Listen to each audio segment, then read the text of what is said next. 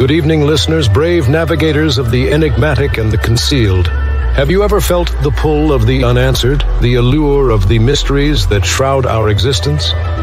For more than a decade, a unique comic publisher has dared to dive into these mysteries, unafraid of the secrets they might uncover.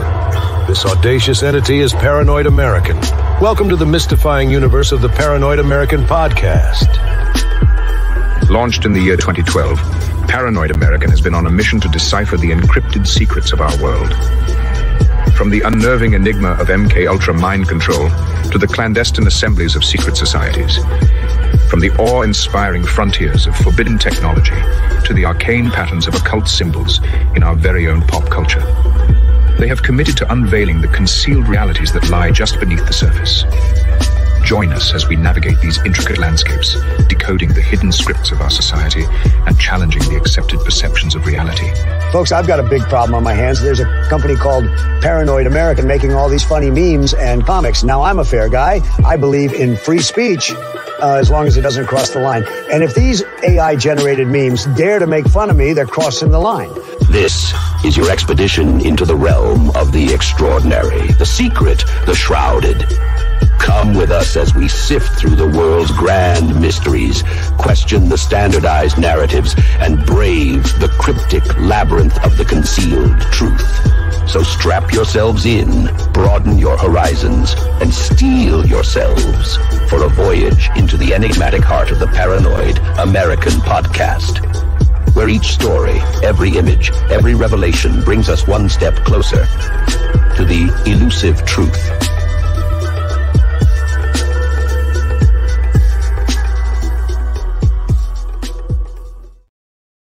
Welcome, another episode of Paranoid American Podcast, and today I've got an interesting guest that I guarantee you don't see on the normal circuit, and that's my friend Newton Lilavois from Dream Fury Comics. So, hey man, first of all, it's good to see you. We've known each other for at least a few years, working on like a project here too, and I love your work. I feel like you don't need an introduction, but I'm going to give you a quick introduction in case people don't know who you are. So you run Dream Fury Comics, and you've got a couple books under your belt, and I know way more that you've got cooking that haven't come out yet. But we've got KISHA Demon Eater, we've got Crescent City Monsters, and please tell people where they can maybe find you, find your books. And I think you're in New York City too, right? So like, are there any shops that you want to give a shout out to that people could actually walk and grab your books today? Because I know I got a bunch of listeners in New York. Okay, yeah, great. Yeah, so first, thanks for having me on. It's always good to get on these podcasts and just meet and reach out to different audiences that may not have heard of me. I'm not super famous, but I'm sure there's just wait, bro. People are gonna be seeing Newton Lilavois at the end of like the Netflix little credits at some point and be like, oh, I think I've seen that name before. Where was that from? Oh yeah, that'd be great. In fact, maybe to have my own version of Netflix. But even better. That's even better. Yeah, like you said, I'm the founder of Dream Fury Comics. We have KISHA Demon Eater and Crescent City Monsters as one of our two books. Yep, there it is right there. And yeah, there you go. And yeah, so yeah, I'm based in New York City. So yeah, shout out to everybody who's in New York City right now. And actually, you got any shops that you regular there? Yeah, there's one in Yonkers. It's called Spider's Web. That's the closest one to me. I go there every now and then. I don't really visit a lot the comic shop like every week. I probably go like maybe once a month. I'll go tisk. No, I'm just kidding. That's more than I go, man. I'm not the greatest about it, but yeah, I wish I went some more. Yeah. I used to go a lot. There was a point where I guess when I was right out of college and I started working, so I actually had money. So once that happened, I started going to the comic book shop a lot more. And because during college, I didn't really buy comics. I was broke, so even $1.50 was too much. Was too much for me. So So I didn't really buy a lot of comics during college or read a lot of comics either during college. So it wasn't until after college that I started buying comic books. So yeah, I'm sorry. What was your? Well, I'm curious, what kind of comic books did you read growing up? Because you mentioned in one of the other bios that I had read that like you read around the age like 9 or 11 or something. Like were you a DC guy? Were you a Marvel guy? Yeah, Like, yeah. So when I was growing up, I was introduced to comics by these two classmates.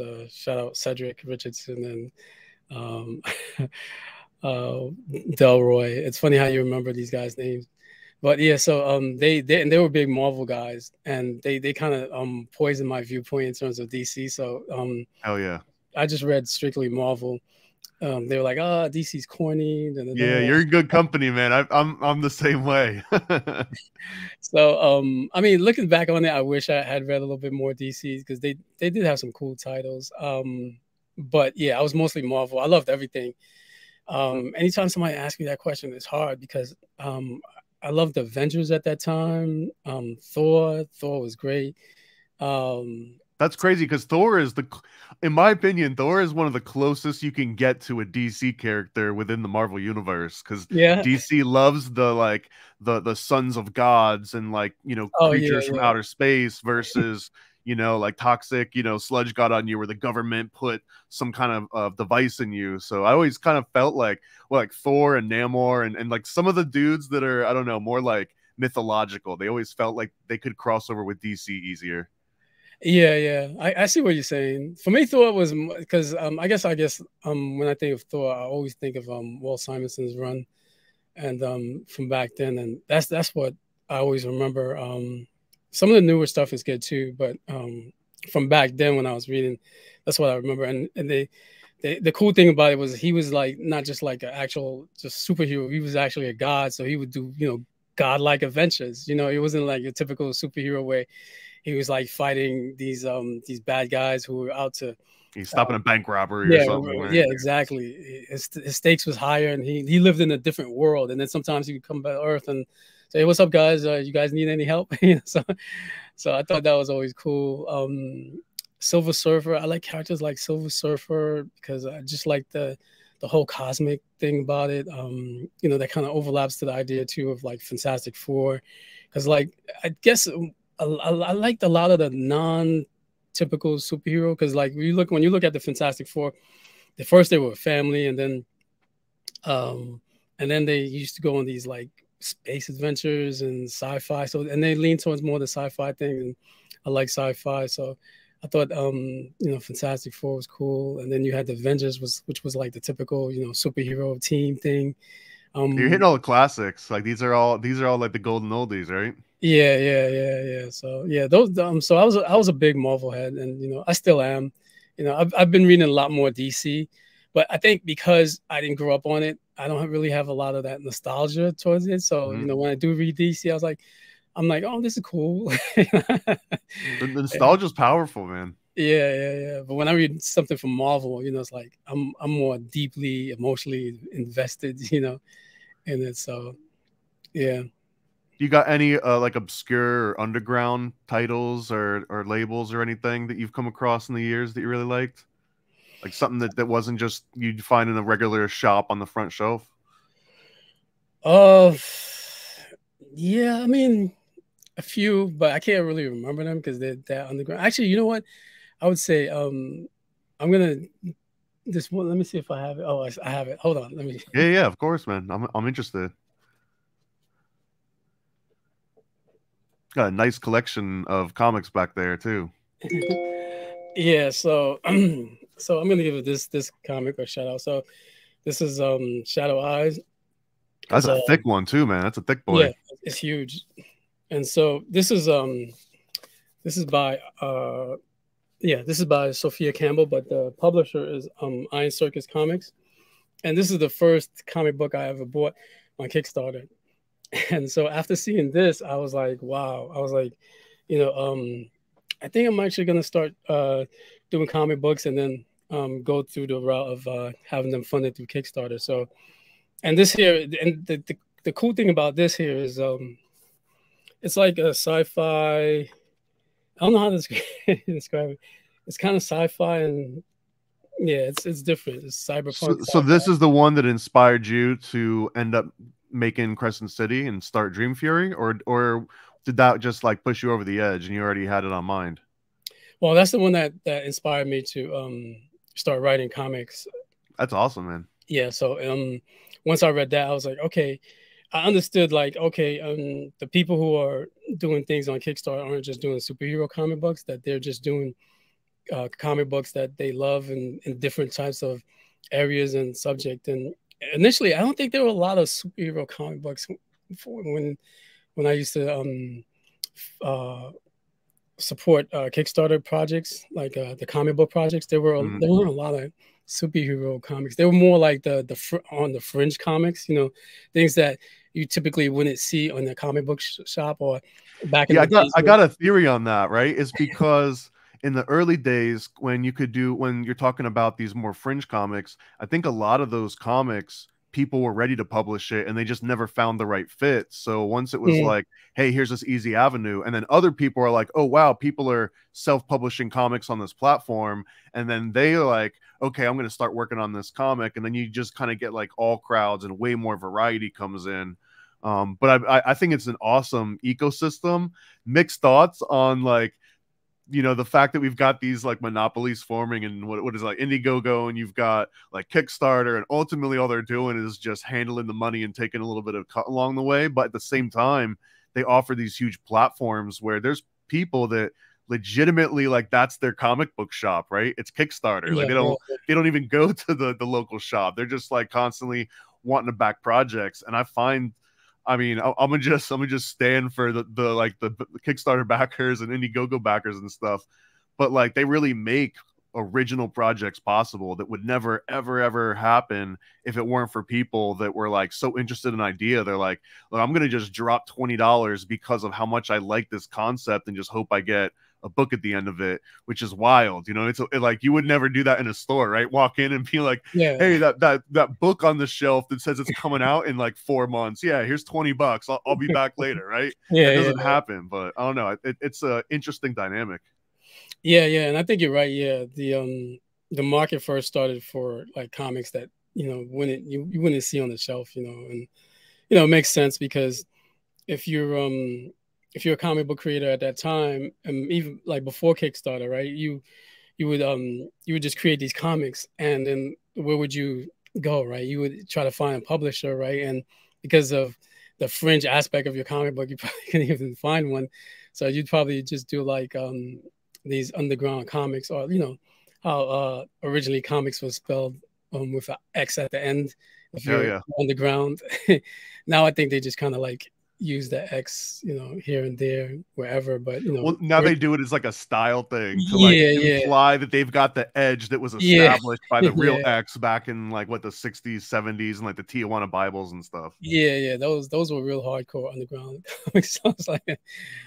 But yeah, so the only option you had was like what you would maybe your local comic shop and comic cons. So yeah, Kickstarter changed all of that. And you know what's interesting too, now that I think about it, I used to my brother, he had a friend, his name was Leo, and he used to create comic books. And this was like maybe, like I would say it was a long time ago, because if I give you the years, it'll age me. But so yeah, we'll say 90s, early 90s, yeah. Well, actually, I think this was still in the early 2000s. But okay. He used to create comic books, and at that time, I used to kind of watch him from the sidelines to see what he was doing. But is it professionally or as a hobby? I guess as a hobby, but you know, he had these little comic books, and and it would be basically like a comic book kind of based on his world, because he used to do a bike. He was a bike messenger, so he would create a comic book based on the character who was. That's wild, man. You probably see a lot of different things every day in that kind of a job. Yeah. So and you know, that sometimes I think about it, because I was like, wow, you know, at that time, it never occurred to me, even though I saw somebody creating comic books, never occurred to me like, hey, maybe I should create comic books too. It's like, so you know, I always think about that, and I always think like sometimes it's just about timing and are things ready? Are you ready? You know, so yeah, I was always think about that, like how I never really jumped on that bandwagon like 20 years ago. I could have said, hey, you know, he's doing comic books too. I should do comic books. But at that time, I guess my mindset wasn't there, or it just didn't seem like something that was that, you know, that I was, I guess, prepared or ready for, you know. It might be for the best too, man, because making a book is a huge endeavor. It's like a Yeah. large commitment of time and energy and effort. And not just that, man, like this is crazy, but when you're working on a book with someone, it's like you become like family members for a while, because like an issue at the very, very least might maybe take like a couple months, or it might take like a year or so, right? And if you got like 8 issues or 12 issues you're talking about spending like, you know, time with someone and build a relationship with the artists, with like everybody involved in a project. So it's like a huge thing, right? And it also takes like a lot, like emotionally and mentally out of you. So again, like if you're in the mindset where you're just like, oh, that's cool, he's doing comics, I kind of like the comics, and then like you go off and do your own thing, it might not have been the right moment, you know, because it would have been easy to underestimate how much effort and like attention it would take, you know what I mean? Yeah, you're absolutely right. That's a good point, because I think at that time it was even harder to make comic books, right? Like everything was more physical. Oh, big time. Even though the digital world was starting to rise, with, you know, Adobe and their little products to, you know, self-publish and things like that. It was still a lot more difficult. Like now, you know, my artist is in another country. Back then, you know, it would have been a lot more difficult. Even though the internet was around then, it was there. I mean, DeviantArt was there, and that was like the only game in town as far as I knew. Back in the early 2000s, you were basically just searching DeviantArt, and if you didn't find someone there, then, you know, like I guess you're looking around, like knocking on doors or something. Yeah, I mean, the whole infrastructure wasn't complete. Like, so I don't think PayPal was around then, or if it was, probably couldn't pay. It was called X originally, right? Oh, was it? Yeah, it started as X too, I think. Yeah, so like all the little components that you need to be at the point you are now, where like somebody like me can be at home just writing and, you know, sending out files here and there and just getting everything done over the computer. You know, at that time it wasn't exactly built for that. So the infrastructure wasn't there. Things were just a little bit more difficult. So I guess you're right. Yeah, the timing, it's all about timing, you know, because I'm not sure if I would have had the patience, or I would have had the patience, but I don't think I would have had the time to learn everything that I needed to learn, all the things that's required to create a comic book. I don't think I would have had that time to actually learn all that. I think it's an interesting like dichotomy, because comic books are almost like, as you're growing up at least, and there's a lot of personal bias here, but comic books are always like this silly, frivolous thing. Like, what are you doing? Oh, I'm just reading comic books, and it's almost like a waste of time, this thing that's like kind of for children. But when you get into the actual production, like the writing for, I mean, in my opinion, again, like the writing for comics is way more complex than for like a screenplay or for like a short, you know, novella, or even like a traditional novel, you know, barring like James Joyce level kind of work. But the amount of thinking that you have to do, where you've got to like visualize stuff and put it in mind, and you can't just leave things to be vague. You have to put things in such visual and specific terms. One of the clear ones is you're never supposed to be describing a video. You're always describing like a still image in time. So if you can't take a picture of it and describe what's happening in that picture, so it's not like, no, the car's not moving, you know what I mean? Like the car, like it's a snapshot in time, so nothing's ever actually moving, so everyone's kind of like frozen. And understanding that aspect, and the aspect of between panels, and the aspect of like the page turn, like these are all like magical elements that don't exist in the realm of video at all. Like there's no such thing as a page turn in video. They do like wipes. That's kind of what that's supposed to simulate too. When they're like those old school wipes where it's like later, you know what I mean? That's supposed to kind of be like a page turn, but it still doesn't have that kind of effect. So, and that's a small rant. No, I agree. And the best writers are the ones who understand and appreciate the the medium of comic books, because you can sit down and just write on panel one, he does this and he says this and da da da, but there's certain times when you have to actually visualize, like, okay, what do I want to achieve? So sometimes you're like, okay, in this page I want to break it down, and I want it to be this one big splash page, but maybe like have you could say, oh, I want like the four corners to have a panel, and then I want to do this, so like, and kind of help the visuals tell the story too, because there are a lot of comic books where I'm reading it and then they do something in the panels and I'm like, oh wow, I've never seen that before. I was like, that's cool. I gotta remember like that. a little effect that like draws your eye or something, yeah, where or they break through like the fourth wall. Or you got any examples? Like I guess the last one, because there are a lot of times when I see certain things, but I always forget it because I'm like, I gotta remember this because I gotta copy this. But So it's sensory overload all the time now. Yeah, and I never remember. But the one thing I do remember was Robert Kirkman's what's his book? I forgot, the Outcast. In the panels, he would have like regular panels, but he would always include like these small, tiny little panels where he would like, if somebody was smoking in one panel, he'll show like a small panel with just a finger in the cigarette, right? And then he'd have all these little panels that would like highlight like certain little parts of a previous panel or like the current panel. And I was like, wow, that's a pretty cool thing that he's doing, because it kind of like when you look at the smaller panel, it like draws you away and like it's kind of like a silent moment, and then you go back to the other panel. And I was like, wow, I was like, that is pretty cool. And he scattered that throughout the Outcast, and I was like, wow, I was like, I wonder what his thought is, and when he was writing that, how does that look in the script? So like little things like that kind of like appreciate and like, it's next level, because at that point the guy's thinking about like video edits and like special effects and camera angles, and yeah, I'll do like a bunch of flashes, but instead of just being different panels, then the actual structure of the panels becomes part of like the artwork and part of the storytelling. And man, it's such a fascinating medium to me. I mean, we can geek out about comics nonstop, obviously. Like lettering too, man. Like good lettering can sometimes add to the story in a way that's like you don't even see it, right? When you're writing the script and then like a new lettering effect comes in and it's like, man, this thing just like it throws a big exclamation point at the end of a point you're trying to make, like literally sometimes, right? Like a huge one.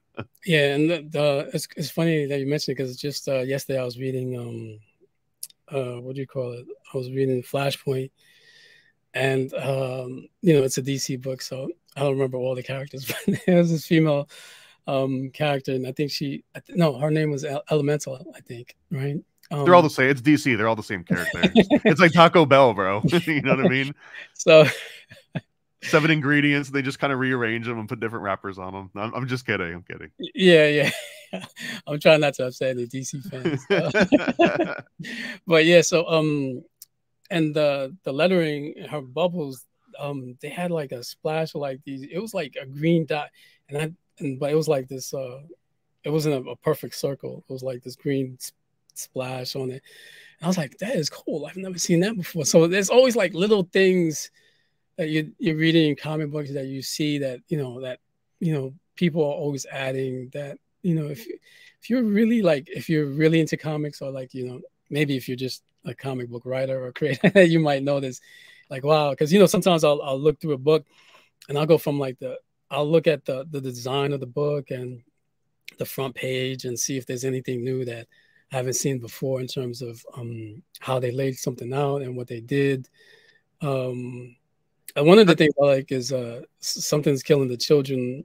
How they great book. That's a great book. He starts with the story. It's almost like TV. I was like, I think this guy's running it for TV, because he'll like, it's a new trend, right? People like make the comic to make the TV show. Yeah, because I was like, oh, this is, I think I've seen this on TV. So he'll start the story, and then end on some kind of like situation, and the next page says something is killing the children. And so I really love that. I'm like, man, that's so cool.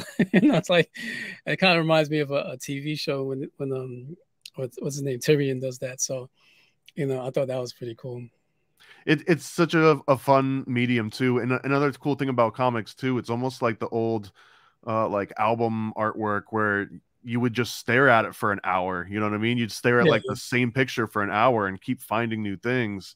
And maybe there's like levels of how much you can appreciate the comic medium the more you spend time with it. So at first it's just like, oh cool, it's like an illustrated story, but there's still words to read. And then it's like, oh wow, look at how the words and the way the words are written and where they're placed are adding to this. And then you start realizing like, oh man, the time lapses and like the tricks that you mentioned, like, oh, that's a really cool way of establishing this point without any words.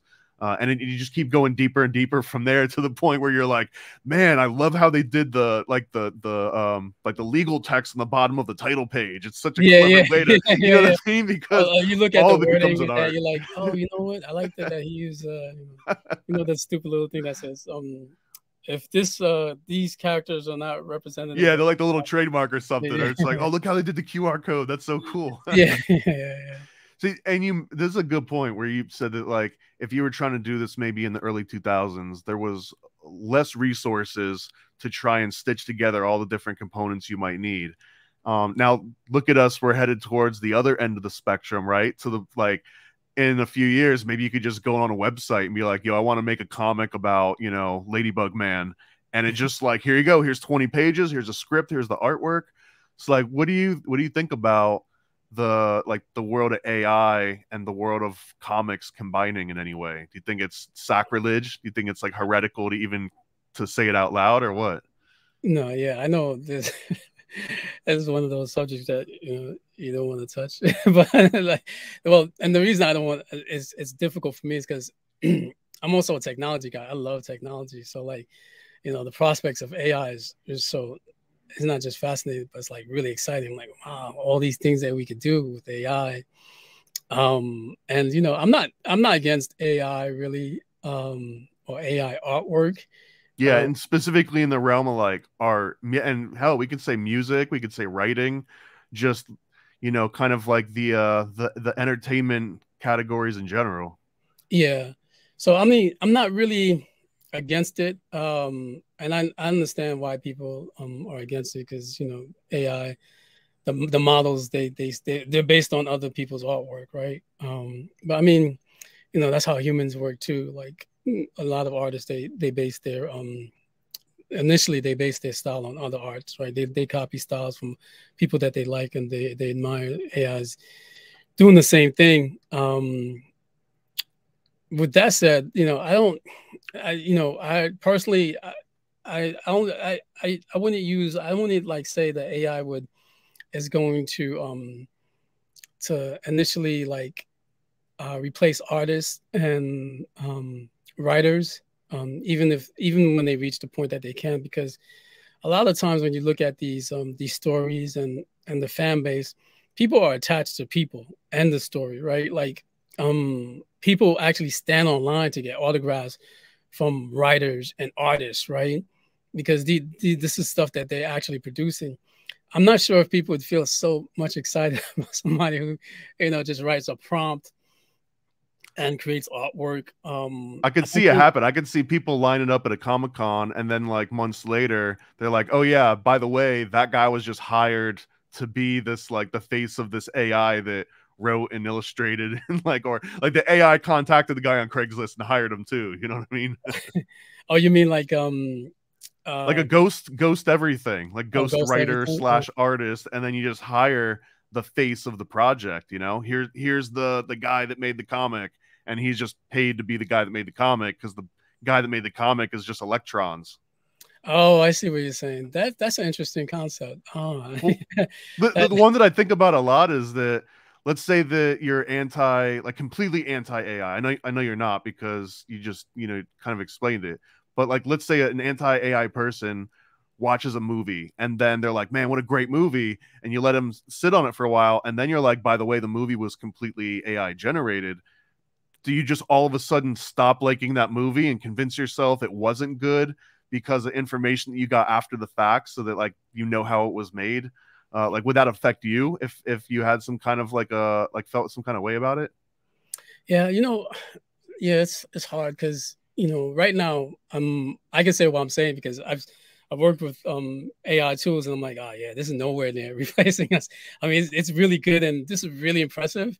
I was like, it's still not close to replacing, but I know that it's going to come to that point soon, and I can see the situation that you're talking about happening, right? Like something's created by AI, but they put a human face to it, right? Because it's going to almost be like a scarlet letter. Like, I mean, this is funny, but like in the art world, it's a huge divisive thing, and it's almost like the GMO battle where people want to have like a GMO sticker on every product that you see in the store. There's almost like you have to have an AI sticker on your products if you use, artificial artwork as opposed to like artificial engineering. I think they should do that because, like I said, there's always that human component to every piece of art, right? Like when you listen to music, sometimes I'll listen to a particular a new album or something from some artist, and then I'm like, yeah, this music is cool.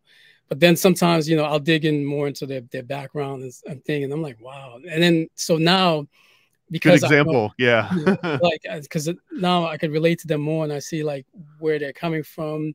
When I listen to their music, it means a little more, or it's a little. I look at it from a different perspective. So there's always that human component. You can't do that with AI. When something like if an AI creates a story, you can't find out its background.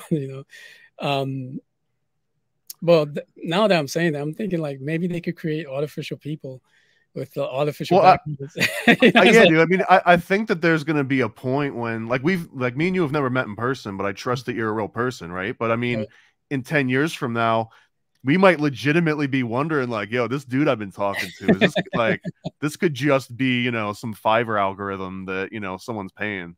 So I think at that point, it's just like, how much does someone care to create an artificial reality for you? Anyway, go ahead.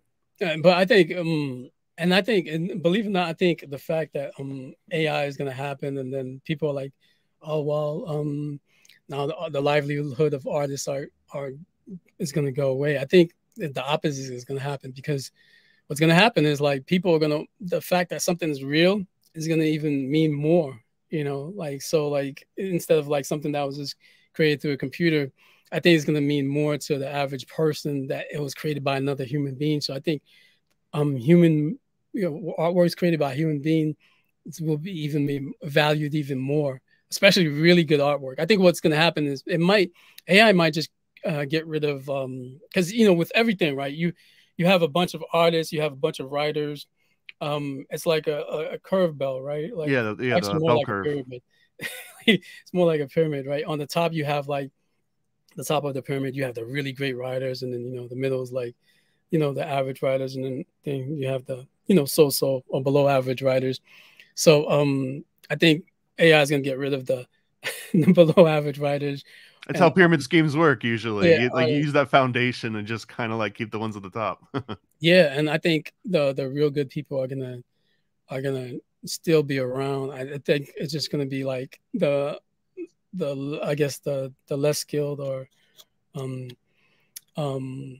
below average people will probably go away, or the people in those lower, I guess, tiers. They learn how to use the tool and like keep them at the forefront of that. So at least they can like stay, on the curve. Yeah, that could be it too. So what about music, man? Do you think that AI could generate music that could compete with like a top 40 song you'd hear on the radio, and kind of not like a song that you wouldn't skip, but you don't have to be in love with and like appreciate all the artwork behind it? Oh yeah. I think AI can, but pop music though. Yeah, pop music. Do you think AI could just replace pop music? Yeah, it could. I think right now it probably could, because pop music is so generic. It appeals, and I'm not saying there's anything bad with pop music. I like pop music, but it appeals to the more simple stuff. Like, oh, they're throwing shots. Who are you throwing shots at indirectly? Katy Perry? Who? No. I'm saying, I'm just kidding. So yeah, I mean, I like pop music, but it's not really like really super complicated stuff, or like things that like I said, it's good music. It's make you feel good music. And I'm sure AI has the algorithms to produce those make you feel good music, like the specific notes and stuff. So but yeah, That's actually a scary aspect of it, because and maybe this is just because, you know, this is the Paranoid American podcast and I'm in the conspiracies, but I feel like the next big thing might be like an iPod or like a music player that can tell what kind of mood you're in, and then be like, okay, you're sad, here's some of like your favorite sad songs, or oh, you're happy, I'm gonna play this, and it might know what mood you're in before you know what mood you're in. You know what I mean? Like there's sometimes that like an hour will go by and be like, damn, I've been grumpy for the last hour, what's going on? You know what I mean? But AI, I feel like they would know it before you even start exhibiting the obvious signs that you might still not pick up on. So the way that it could do that, it's like if you're in a certain emotional state, like there's no competition. Like if you ask me what song I want to hear, be like, you know, don't bother me, I'm grumpy, what do you mean what song I want to hear?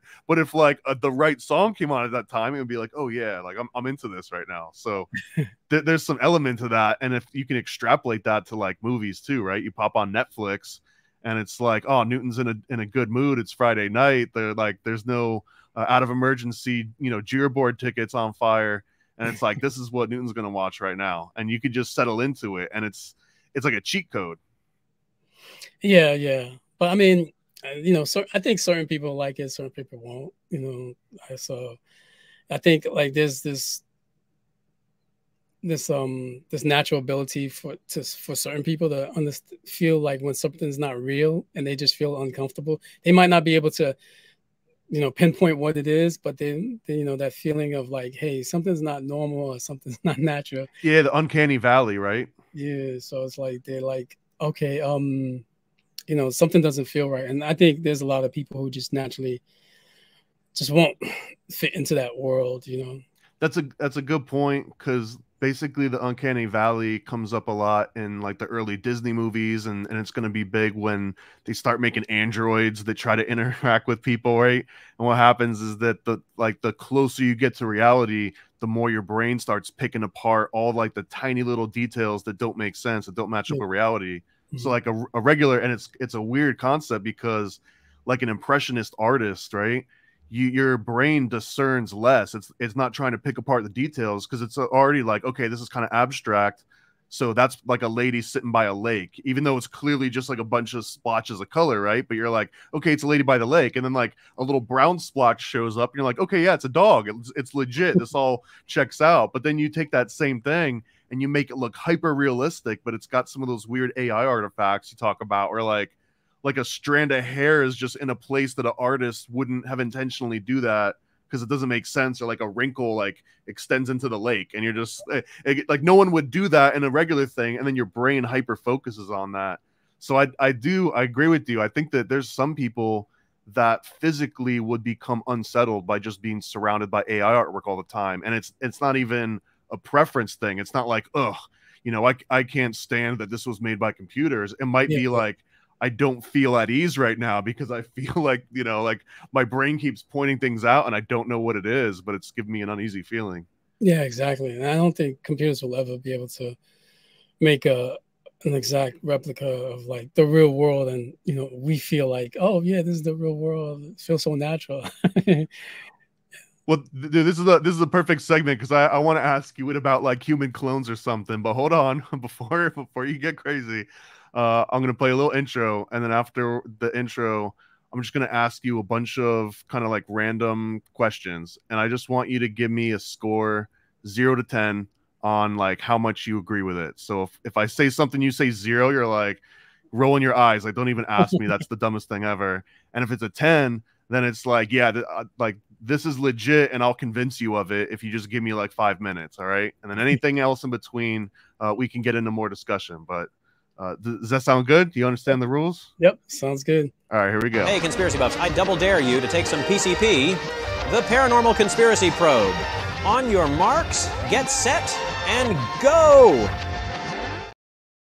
All right, this is the first hit of PCP. Do ghosts exist?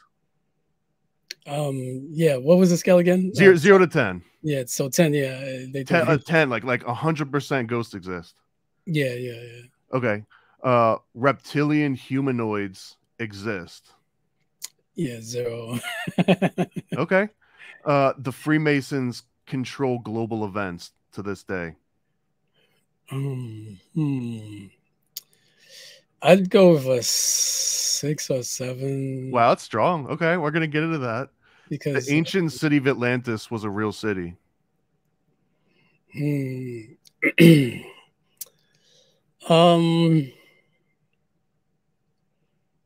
Yeah, but not not the way they describe it in like TV or anything. Okay, we'll say 6 or 7. Yeah, I say 6 or 7. Yeah. Michael Jackson had a clone. Yeah, 0. 0? Yeah. Anyone had it. Any celebrity has ever had a clone. 0. Any human being ever has ever had a clone. Oh, any human being? There's some country out there. I wouldn't be surprised if, it's happening in some country where like they're cloning people in secret. So I'd give it like a 7. Okay, I think we're on like mine on that. Crystals can hold magical energy or spiritual energy. So it depends how you define magical. Because it could be really just science. Well, okay, yeah. So, like, I mean, yeah. If you scroll it away into there, I agree, man. Because technically, like, quartz can hold an electrical charge, and it can drive. It actually does drive kind of like synchronized stuff. So, I mean, crystals can hold energy in that regard, but I mean, like, could you like sit down and focus and meditate energy into a crystal? Meditate energy into a crystal? Yeah, could you like spiritually charge a crystal, not like applying a legit electrical current to it? Like, could you? No, I think you could. Yeah, maybe. Like, gotta give it a number, man. I gotta know where. Okay, 6 or 7. Okay, okay. You're gonna laugh. You might laugh, but the world is flat. Yeah, I give that a 0. I was at my barbershop and my barber was like, "Yeah, the world's flat." I was like, "Dude, the world's not flat." I was like, and it's funny too because I was thinking about it. I was like, "Okay, how do I know the world's not flat?" And I remember like what was the reasoning that I came up with? It wasn't because it was the fact that there's different seasons on the opposite side of the equator, right? Because I've met somebody from Argentina who's on the opposite side of the equator in New York, and he's like, "Yeah, it's winter over here when it was summer," and I was like, "That's it." I was like, "That's my proof right there," because like he's not making that up, and that's the only way you could explain it, right? If the Earth is a circle, that's the only way. Well, maybe. I mean, dude, this is my world now, so I've heard almost every explanation. And so, if you discount that the dude was clearly working for the CIA and lying to you, so you discount that aspect of it, right? But then there's also the concept of localized weather systems and localized suns. Like the sun that you see in the Bronx is different than the sun that they get in Argentina because they each have their own local version of it. It gets wild, bro. I'm telling you. The problem with that is like you have to do too much explanations, like too much of these like. Oh, that's the name of the game, dude. So welcome to a 3-hour explanation about why the world is flat. If you have to create all these different like reasons of like things, like for example, if they said we didn't go to the moon, to me, yeah, give me a number. Give me a number on we went to the moon. I believe that we went to the moon, but I could understand the logic. I can understand the logic behind that we didn't go to the moon because, the fact that we lied about it just to bankrupt Russia is like I was like, oh, that makes sense. Smart idea. Yeah, it's like that makes sense. And then now you have to keep covering up the fact that you didn't go to the moon, so you have to lie about all these other things, right? So some of that makes sense. I could see why somebody believes that, but I'm like, man, that's like a real big lie. I was like, that's. Well, let me read that one in particular and see and get your thoughts on it. So let's just assume for convenience that the United States did send an astronaut and they did land on the moon and they did step out on the moon and everything. Like we've actually been there, but what if there was something wrong with like the tape or the stream or like something goes wrong, right? And they're like, what are we going to do? Just like radio broadcast it and hope everyone believes us, especially Russia, and that they're not going to pick it apart and question it. So like, what would be, what's the rationale 0 to 10 that it's rational to think that they made a backup and then maybe had to air the backup on TV, despite actually having gone there and just not having the proof for it? Yeah, I can see that happening. But I mean, I'm not sure why they were worried about the radio, because I'm sure the Russians were able to intercept the radio signals from from when we were transmitting from the moon. So they would be able to verify it that way, the Russians at least, that we really did go there, right? I mean, that's my thinking. I'm not, well versed in radio transmission technology, but I'm thinking like they should be able to intercept the signals. I mean, Nixon had a real-time phone call on the moon. Like, he was, hey, how's it going on the moon? They were like, hey, it's going awesome. But I mean, those a little sketchy. But they was it real time? I mean, was it like because that it was better than some Zoom calls that I've been on this year. I'll say that much. Yeah. So okay, hold on. I got a few more. I got a few more for you. So I'm interested. Do you think magic is real in the context that you could, like, somebody could order a book off Amazon about how to do magic, and then like that weekend accidentally summon some kind of, I don't know, a creature, or put some kind of like a spell on themselves? Or I'm oversimplifying the terms, but do you think that it's real enough that that's a possibility? I have a theory about that. I think certain people could are just built to practice magic, and some people just can't. Because it's like have you ever met somebody who's really like hyper? They're on 24/7. It's like, and they're not on drugs. Yeah, I mean, I know some manic depressives, which they go from like, well, I'm gonna write a novel, and then they do it, and then it's like they go into like extreme bouts of depression, like back and forth. But yeah, I don't know anyone that can just be on all the time. No, they would explode. I've met people who just like they're on all the time. That's great. Well, you're in New York too. Like, you kind of have to be like already closer to that end, no? Yeah, and usually they tend to be like more of the like on the higher end of like the IQ. These people, they just rabble on about stuff, and you're like, okay. I can think of a few. Yeah, dude. So, and I'm like, man, doesn't your brain ever like take a downtime just to like process things? They just process things so quickly. And then, you have people who are just naturally leaders, right? It's like I've met people who just like, they're so charismatic and charismatic, and there's something about them that people are just drawn to. Sometimes you can't explain it.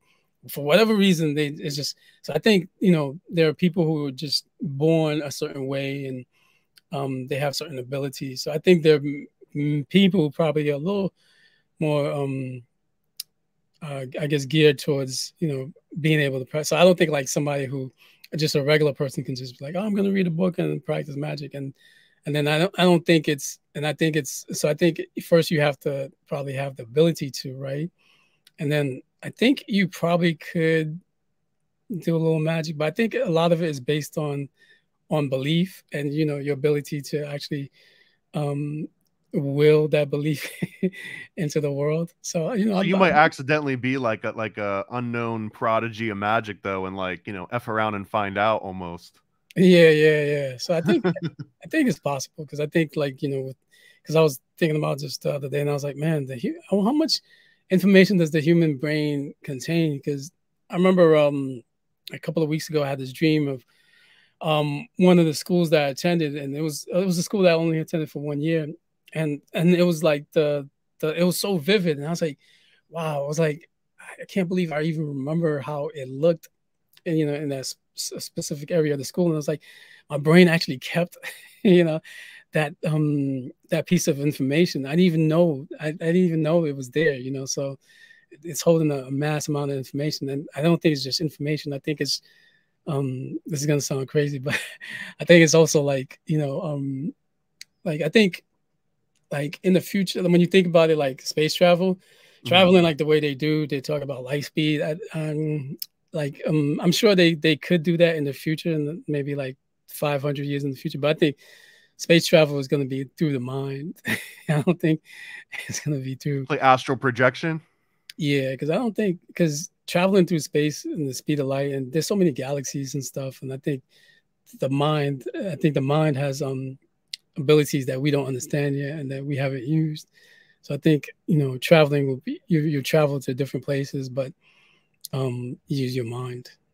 It'll be way more efficient, right? Because at this point, I think that we could theoretically we could go to any place in the entire, you know, solar system, but the problem is that you run out of water at a certain point, and food and energy, right? And then you're just like adrift and you kind of starve to death, and there's really no solution for any of those things on top of like the whole aging thing, right? If it takes you a lifetime to get somewhere, then it's pointless because, you know, you're not there anymore by the time it shows up. So astral projection is like the only way that a lot of that could actually happen if it were real. And I think that's I think that's the way people will.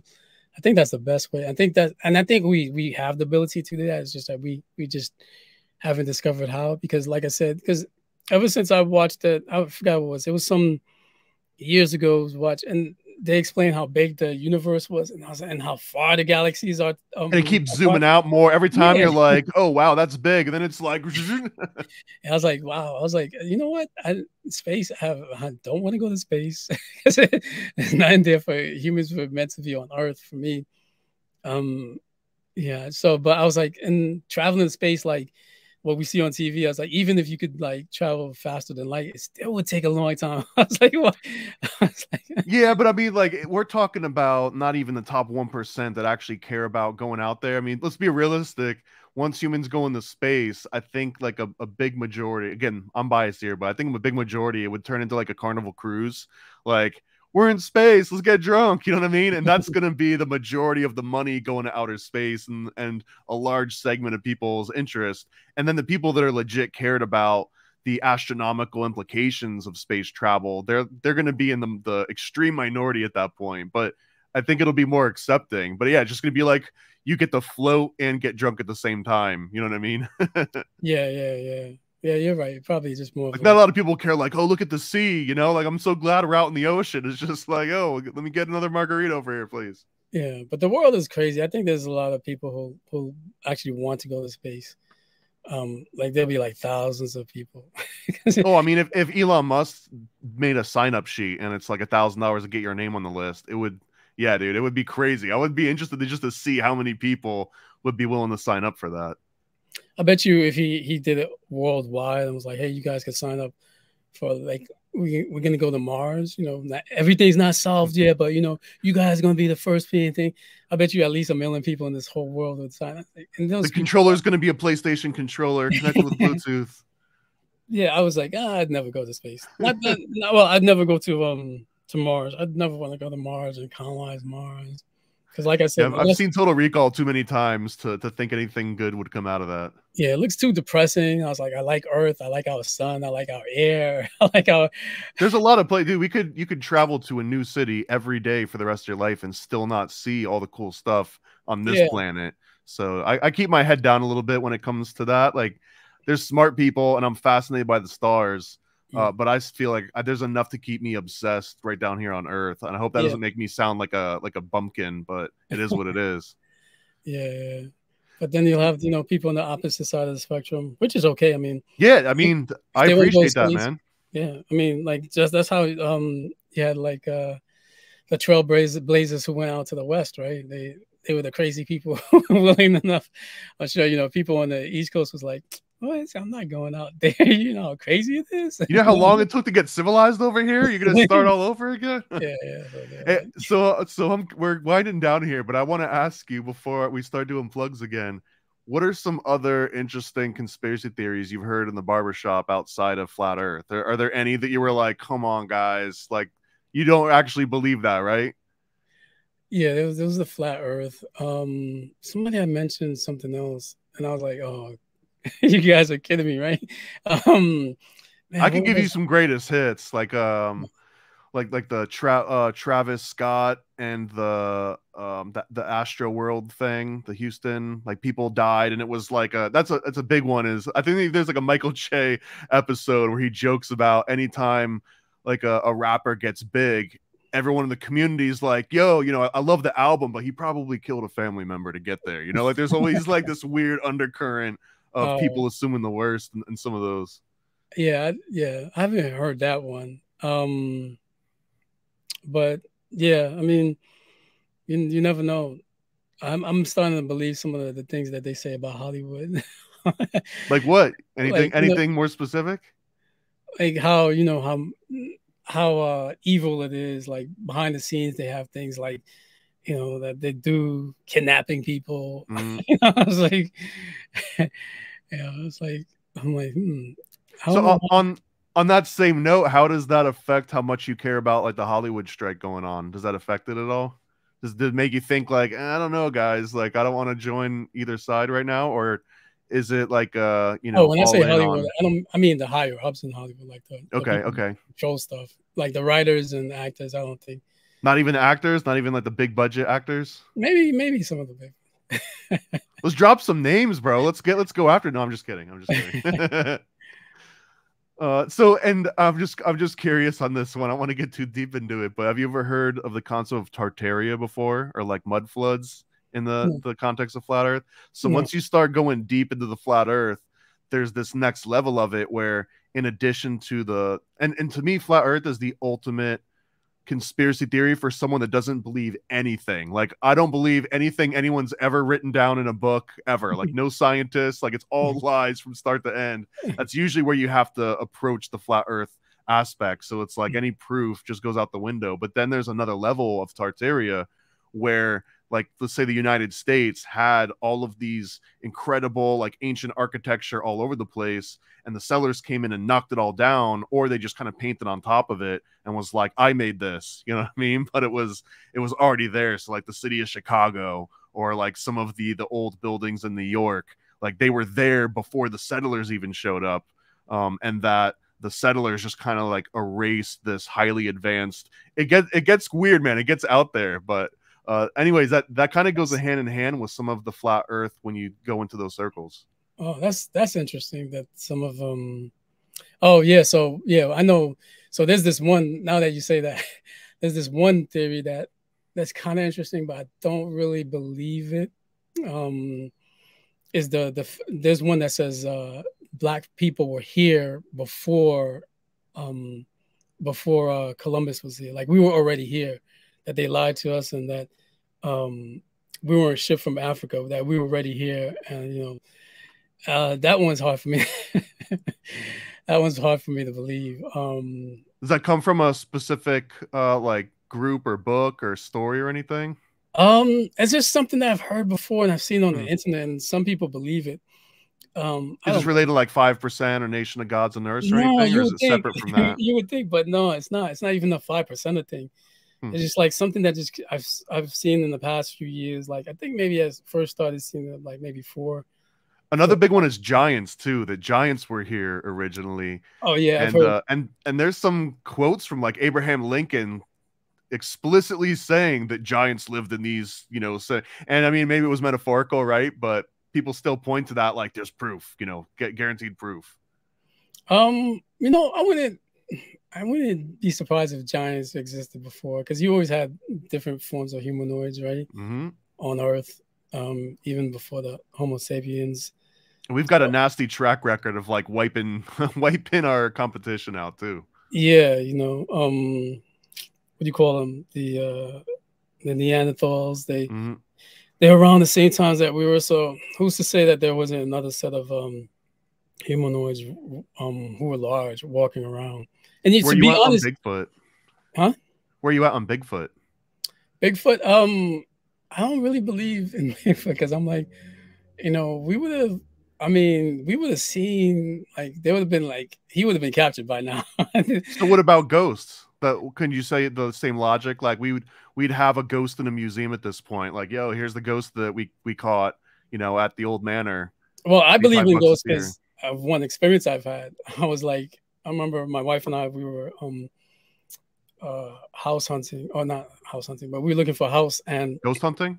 No, we were looking for a house, and there's this one particular house. Inside of it was like it was weird, because it was like they still kept like some of that 1970s furniture, and so we were going through, and then it was like this one room. And it had this closet. I was like, damn, that looked like some kind of Anne Frank closet. It was like where you would keep somebody in, but the whole place was just like weird, and it was just like I felt like somebody was like watching me, and I was like, It set the tone as soon as you walked in. It's like a stepping back in time, right?